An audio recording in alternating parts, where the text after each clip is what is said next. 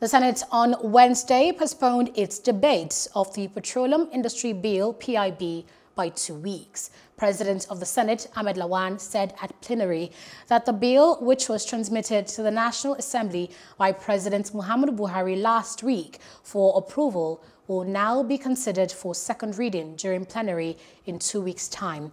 This postponement, he said, will allow copies of the bill to be circulated among the senators and enough time for the lawmakers to peruse the document.